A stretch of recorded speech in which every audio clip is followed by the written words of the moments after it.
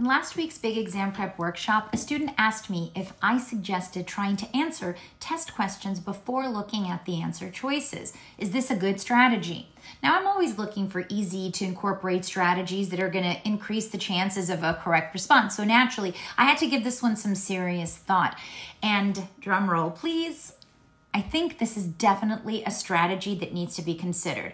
But first, I want to point out that this strategy is not always possible, specifically when we have scenario questions that would require discriminating between unique answer options. So for that caveat, the first bit of advice is learning to discriminate for which questions this can actually be useful and not just a frustrating waste of time.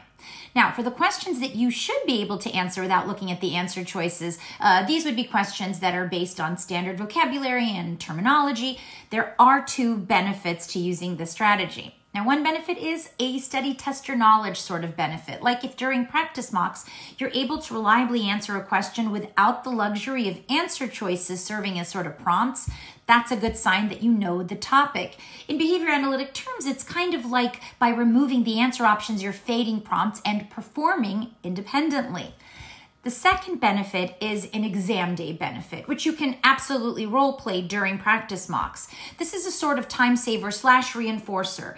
If you're able to reliably answer a question without the answer choices present, you'll have an easier time discriminating the correct option once you actually do look at the choices without getting distracted by the answer choices or forgetting the key elements in the question or the scenario.